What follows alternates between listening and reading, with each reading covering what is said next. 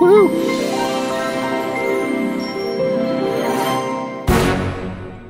Hey, Uncle Doug. Uncle Dan. I hear that that there is such a thing as celestial bodies. Have you heard of this? I've heard of it. Are you aware of this? I haven't seen one in the mirror in a long time. If you look up at the firmament, which, as we all know, is a lens-shaped dome over the Earth, Right. It's over true. the It's true. flat Earth, Yeah. It's there true. there are bright lights up there. One in particular. Yeah, and frankly, I want to know how to worship that motherfucker. Well, guys, maybe I've got something for what ails you today. Nice. Yeah, and it may not be celestial bodies, but there will be celestial corpses. So strap in. Nice. These always go well. Yeah, all right. So we're going to talk today about some folks, and guys, we've met quite a few folks through our weekly internet radio show over the past year and a half, and good and bad, but mostly bad, or maybe maybe more accurately, mostly so people duped by seriously bad people. But the glue that binds all our stories together is, of course, the idea of some god, the supernatural, the irrational, and often the insane. But it is a very sticky glue indeed, and is often the case, that glue is blood glue, a glue made of blood. So, we've discussed a lot of cults, from the Church of God with Signs Following to the People's Temple, the Nuwaubian Nation to Heaven's Gate, and even something called the Catholics. But as long as Al Gore keeps his internet open, we could have one of these gruesome chats once a week for all the forevers. So numerous are the constellations of terrible ideas and men. And yes, it's almost always men, but not exactly always. We're looking at you, PZ Knight. Who use them to rob, fuck, and murder their sadly all too willing flocks of credulous, vulnerable, and oft-times desperate people. So this week, I'm going to introduce us to just such a sad mess of belief, money, and tragedy. And I think the important lesson to take from this week's special guest is that no matter how benign you may think it is, when you spin lies about a perfected eternal afterlife that Joseph Smith himself claimed you would kill yourself to catch a glimpse of, you are potentially setting in motion events like those we will be discussing today. So, Yeah. before we dive in, there's always a body count. there's almost always a body count. There's enough of a body count to give one pause. But before we dive into all the comedy, I don't know if we three have ever had an open discussion about what difference there is, if any, between a religion and a cult, or if it matters at all, really.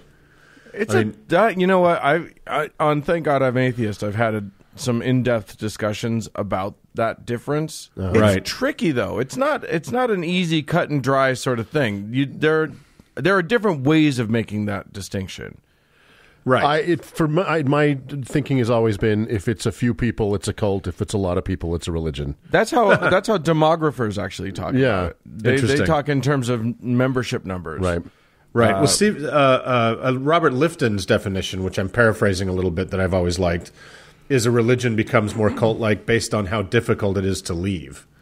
Right. Yeah, there are a lot of sociologists will talk about how a cult has, if it's difficult to leave, if you are going to be shunned by the people who you most admire, if you don't conform. Right. The tighter the controls, the more cult-like it becomes. Right, and I think you and Frank might have discussed Stephen Hassan's bite model once or twice, which I think I'll put it in the show notes. I think that's a very useful a way to kind of establish if what you are thinking of joining or what you suddenly found yourself born into suddenly is more cult-like. So it's behavior control, information control, thought control, emotional control. And urinary tract control, right? And breath control, right. So which is anal. Anyway, but it's also a system of control in a way, because cult is negative, religion is positive. So the moniker cult is often used to disparage, while religion is used to kind of bolster. Right, and one cultish. When Frank and I were having the discussion about were we raised in a cult as former Mormons? Yeah. It I reluctantly came to the conclusion that, it kind of is. I mean, it's controlling enough that that's basically what it is. Yeah. But then what's great is that you get to hear some cult religions disparaging other religions as cults. Right. Like, you can definitely get a Mormon talking like very denigratingly about Scientology and that cult. Exactly. Which is our mother used to scream about the Moonies all the time. Like, how could they not know they were in a cult? Yeah. Mm-hmm. So it's a very subjective term, but I think today's subject, any way you slice it, pretty much qualifies as a cult. So let's jump in. Let's meet the Ordre du Temple Solaire, or more precisely, l'Ordre International Chevaleresque des Traditions Solaires. Thank you, French listeners. Merci. I think our French listeners just shot themselves. Or, as numerous press reports and police departments eventually recorded them, the Order of the Solar Temple. Fair warning, which as listeners likely know by now is pretty boilerplate for our podcast. There will be graphic descriptions of violence in this segment. So, so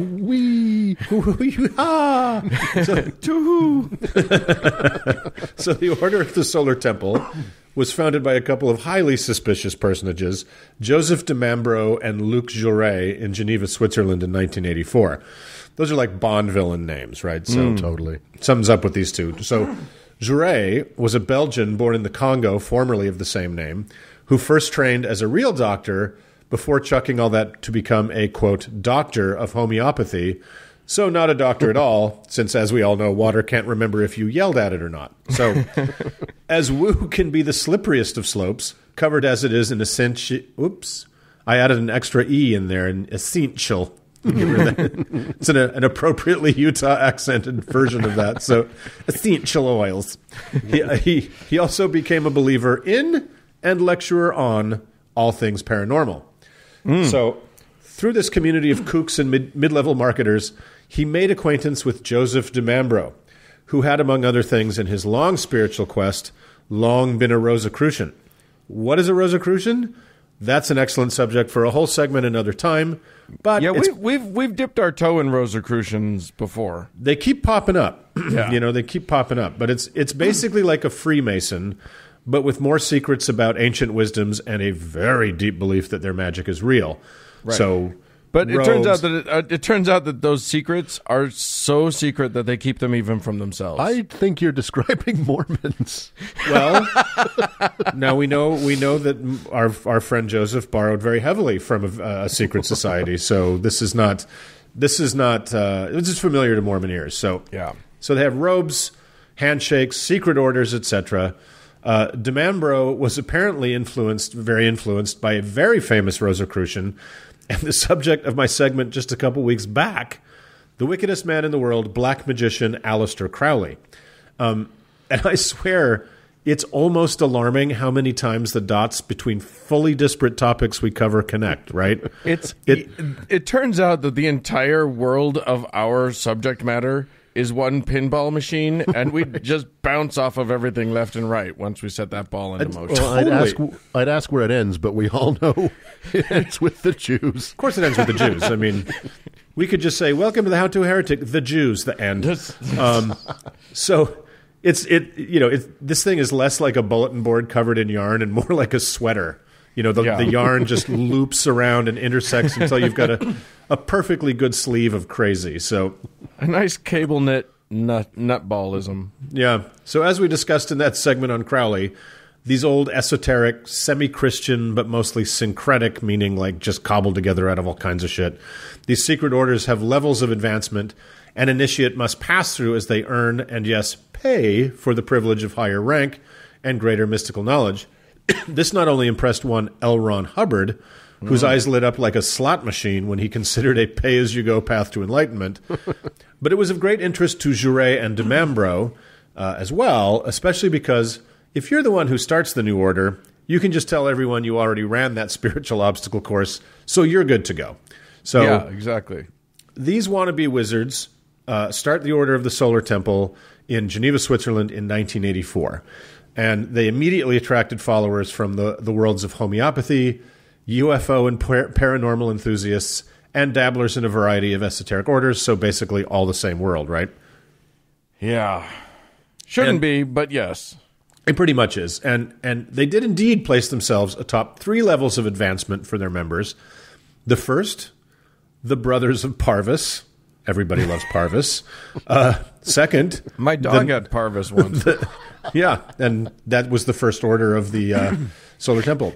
Right. Second, the Knights of the Alliance, which sounds very cool. Who doesn't like a good alliance? Yeah, or a good night. Or a good night. Good night. That's what that comes from. You were wishing someone a good soldier. Yeah. Then one would finally advance to the Brothers of Ancient Times, which, after those first 2, sounds kind of lame, doesn't it? So other than Jouret and Dimambro, the group was administered by the Synarchy of the Temple. The top 33 dudes in it were called the Elder Brothers of the Rosy Cross. So that's a Rosicrucian reference. That is. So it's basically Dungeons and Dragons for bored middle-aged Swiss people and Quebecois. So, but wait, there's more. But the difference is that their magic is totally real. It's totes real. Dungeons and Dragons is just a silly game for children. Yeah, it's totally true. And in addition to all the fancy names and titles, these people had costumes. So I think Stanley Kubrick must certainly have been a member because their art direction is right out of Eyes Wide Shut. It's fancy red and white hooded robes, red ceremonial rooms hidden behind hinged bookshelves down secret passages. Yes. And even a ritual sword that Dimambro said was his when he was a crusader in a former life 1,000 years past. 100%. I love it. This is amazing. It's going to get on board. It's going to get better before it gets worse. Nice. And that brings us to the next fascinating fact about these druids of the MTV age, which is they said they structured their church and their chivalrous society on that of the Knights Templar. Now, who were the Knights Templar? Again, a great subject for another segment that we'll get to at some point. But in brief, they were a Catholic military order formed in the 12th century that took in donations with which they built almost 1,000 strongholds and accommodations for Christian pilgrims to safely visit the quote-unquote Holy Land, I hate that term, as well as being highly accomplished Muslim killers of the First Order. Yes. So, and hiders of the Holy Grail. Grail. And Dan Brown can tell you where it is, but you have to solve his riddles 3. His riddles 3. They were so successful in doing this work and took in so much money that they became, this is an interesting fact, one of the world's first multinational corporations. Yeah. Anyway, the tide turned against them. The King of France tried to destroy them rather than pay back the money he owed them. A lot of them got burned at the stake, which, as we all know, was an occupational hazard for anyone that happened to live within 500 miles of the closest Catholic in the Middle Ages. And then the Pope disbanded them forever. Amen. Anyway, right. The Order of the Solar Temple claimed to inherit the secrets and the chivalry of the Templar Knights, but Jouret and Dimambro mostly liked how they attracted money and how they groomed and cultivated the rich who had all that money. So these two did something a tad uncommon for cults we've looked at. They catered almost exclusively to the rich and connected, where, as we know, other charismatic leaders... It was a smart move until it wasn't. Other charismatic leaders like Jim Jones and Joseph Smith found eager recruits among the desperate and the illiterate and impoverished classes. The Solar Temple wanted real money and power, and so fancy rituals and costumes in forest retreats in the Alps was more their style. Once again, very Eyes Wide Shut. You don't give the code word to concierge Templar-themed sex parties to just anyone, right? Right. Motherfuckers get the code word after the money is wired to a numbered account in Zurich and not before. So, what was this? What did this secret order believe in? What was the goal? According to one survivor, and that word is going to have meaning soon, it was establishing the correct notions of authority and power in the world, which sounds a little spooky to me. But they were also... And just esoteric enough that it doesn't mean anything. Right, exactly. It's like sort of Nazi, and there's some weird neo-Nazi connections to it that don't matter so much, but are hardly surprising. So they were obsessed with a great future environmental catastrophe, That's never going to happen because Trump told me so. And they wanted to prepare the world for the second coming of Christ, who would rule forever as a solar king. And they were pretty sure they could unify all of Christianity and Islam, a modest goal that a cult based on the imagery of Christian crusaders came so very close to achieving. So they saw themselves as the future leaders of a great transition that would occur after the massive environmental disaster. So basically a New Age millennialist cult. And after they assisted humanity through this turbulence, flying saucers would whisk them away to their great reward. Yay! Yay! Yep, everything touches, baby. The great reward in the binary star system, Sirius. What could possibly go wrong? I'm so happy. I am so happy right now. I want to join. I don't have the money to. I'm going to change that for you. So, oddly enough, that was the same star that the mass suicidists of Heaven's Gate were heading for, as discussed in episode 61. Again, more yarn for our sad, dumb sweater. So, anyway, something did go very wrong indeed. And it's not totally clear how things fully fell apart. But the Canadian government was looking into money laundering charges against the group in Quebec, where one of the founders was caught trying to buy guns and silencers, a thing that can actually cause shame for a person in Canada, which is crazy. But those seem like pretty minor, even classically typical issues for even a mainstream religious group, right? Like being shitty with money and buying weapons. It's like, bring a book, snoozer. So anyway, the following series of events were only put together after a long series of investigations, but it seems sometime in October of 1994, DiMambro declared the 3-month-old son of 2 members to be the biblical Antichrist. Oh, God. Yeah. You have made bad choices, my friend. Yeah. That's not going to go well. They're going to make worse choices. So somebody, it's believed on DiMambro's order, killed the boy's parents, stabbing his father over 50 times and smashing his head in with a blunt object before driving a wooden stake through the baby's heart, which was only discovered after they found the infant's body behind a water heater. So perhaps sensing that this sort of thing would affect the wrong kind of attention. I'm just going to tell you that the room over in this part of the world just got very chilly. I'm just letting you know. You took the air out of it. Yeah, most def. It got pretty bad for these folks. So sensing, of course, that this would attract the wrong kind of attention, DiMambro and several followers had a ritual Last Supper at a high-end restaurant. Following that began an insane cluster of suicides and murders in Switzerland and Quebec. In Chery and Salvan, Switzerland, 15 of the inner circle poisoned themselves, while 38 were shot or asphyxiated.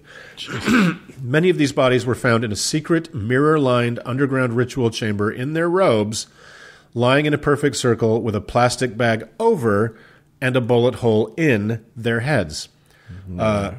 Other victims, including the bodies of several children, were scattered around local ski chalets, and toxicology found most of the victims, including the children, had been heavily drugged prior to death.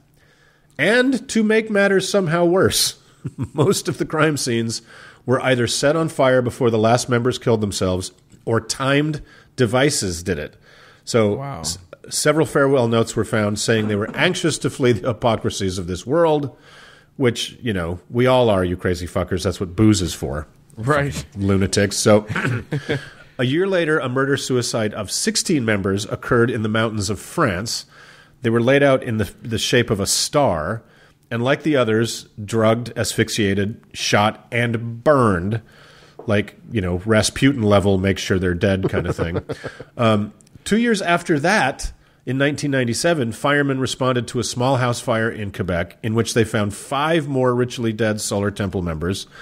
They also discovered 3 teenage children of 2 of the deceased, heavily drugged but alive in a shed behind the house. Somehow, they had convinced their parents they needed to live. Oh, wow. So that's really an amazing silver lining to this whole cloud, don't you think, guys? Well, the thing is that, like, a lot of these cults, you hear a lot about suicides, sometimes murder, whatever. But like, just leave the kids out of it. Yeah. It's so much funnier if you just kill yourself, is what I'm saying.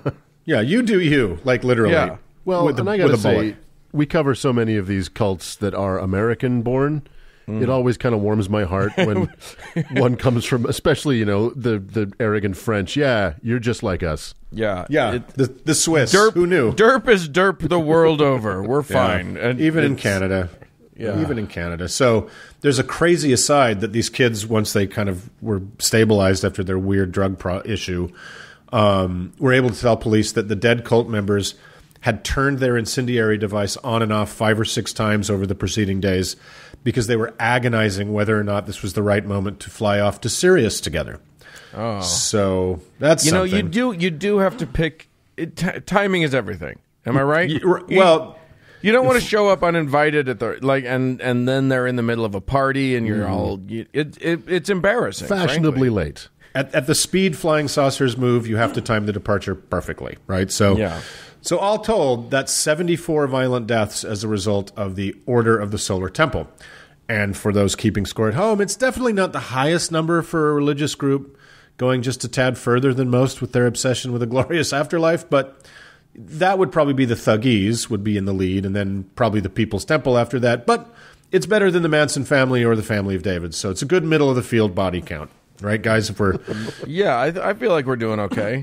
Because if we're becoming a sports show, we might as well report on the sport we know. On the stats. Yeah, exactly. Yeah, fucking nightmare. So we're gonna be turning into one of those fucking murder podcasts if we're not careful. Yeah. Then we'll have all the millennials I think listening we to done us. turned into that long ago. We got turned. So apparently there are a few members, unbelievably, of the Solar Temple left. And apparently the police, especially in Quebec, check in on them during solstices and equinox, which is their preferred flying saucer embarkation via self-immolation dates.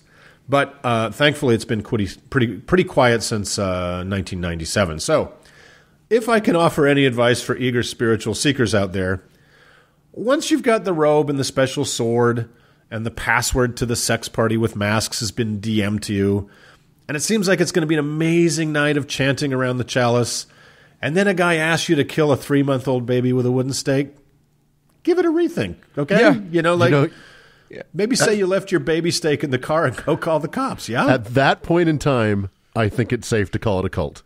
Yeah, exactly. I think they've made it. They've crossed that threshold. Yeah, so, it does seem like what's funny is that it's one of those things where you talk about the turning, putting the frog in the pot of water and then turning on the heat. As it gets hotter and hotter, you don't necessarily notice that it's getting cultier and cultier in here. But yeah, I mean, when it comes time to kill somebody's baby, or even just to kill anybody, frankly, you might want to reconsider. Right. If you look like a druid in red silk and you're in a secret basement mirrored ceremonial chamber, and there's a baby on an altar, and you've got a wooden stake, I don't know. Maybe call your dad. I don't know. It might be a good time to sit down and just do a little bit of meditation. Do an inventory on yourself. take some time for you. Hey, before you take that next step. Go and let the Scientologists audit you a minute and just see if that works out. Or come over to our place. We've got an e-meter. That's true. We can do exactly the same thing. So anyway, guys, that's the Solar Temple. Live it, love it, learn it. Wow. All right. Well, I'm going to shake off all of the oogie and move on. Yeah, let's move on.